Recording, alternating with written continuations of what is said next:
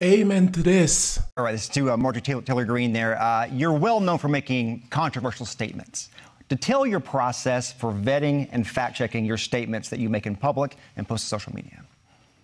Can you tell me what's controversial about defending the freedom of speech, or what's controversial about defending our border, or saying we need to? Can you give me an example? No, you do this every time we have a debate where I ask a question that's obvious, and you're like, what do you mean? You were kicked off of your committees for saying things were controversial. You've apologized for controversial statements, right? Those types of things. What is your process for fact-checking and vetting the things that you say in public?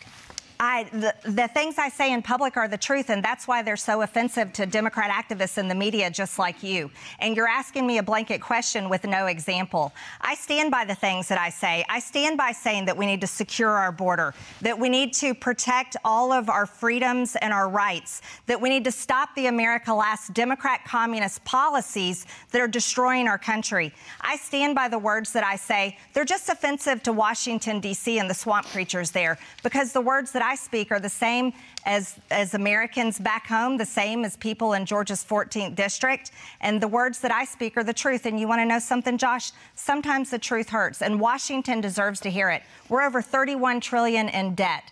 Our government has failed the American people, and right now this administration has us on the verge of a nuclear war with Russia, where they care more about funding a war in Ukraine than they care about protecting Americans, helping homeless people on the streets, and securing our border and stopping fentanyl from killing young people in America. Yo, you can say whatever you want about this lady. This is the reason why people love her. She's passionate and she believes in what she's saying.